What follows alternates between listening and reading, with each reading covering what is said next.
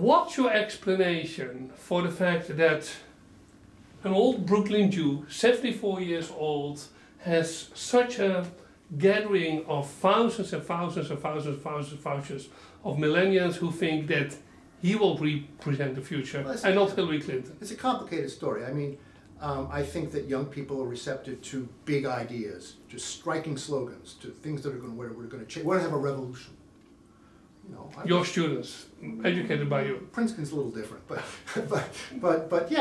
people that age. Not my kids, because they've been raised differently, but that's another story. Sure. I mean, look, I'm a 68er. I come out of all of that. Of course we want to have a revolution. Of course the world needs to be changed in radical, different ways. So I understand the appeal. And the age of the person doesn't really matter. And the winds are changing. Sorry? And the winds are changing. Man, the winds were changing in 1968. Look what we got. Okay? I hope we don't get what we got in 1968. Please, please, please. You know, please, let's not have that happen.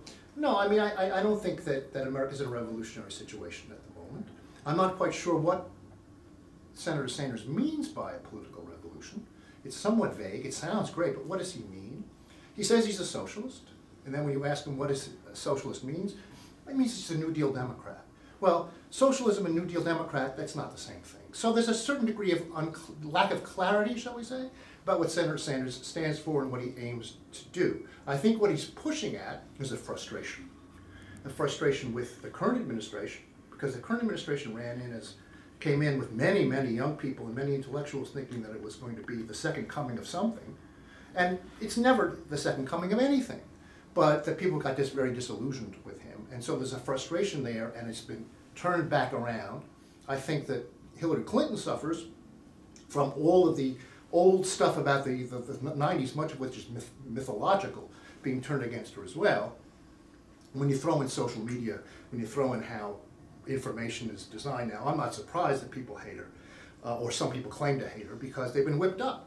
The same whipping up is going on at both ends.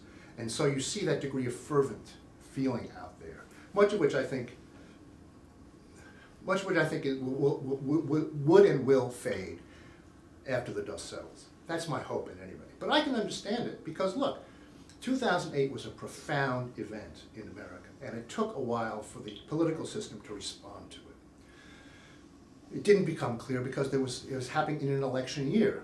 So President Obama inherited the situation and did the best that he could, and did a pretty good job, at least, of getting things back on an even keel and getting the economy. We didn't have the disaster that we could have. But the effects of that, the slowness of the growth since then, an entire generation of young people saddled with great loans, without a great future out there for them, the way in which the internet has destroyed old occupation structures, the way that everything is different than it used to be. We don't know where we're going. I can understand perfectly why people are nervous. I'm nervous. You know, I'm nervous. But there's a way in which, you know, you have to think about how you're going to address that condition. And there are good ways, I think, solid ways to do it.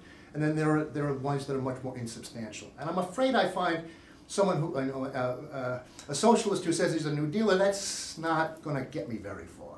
Whereas I think that Hillary Clinton actually does have ways to get us further down the road than we possibly could. So that's why I'm supporting her this year. Good.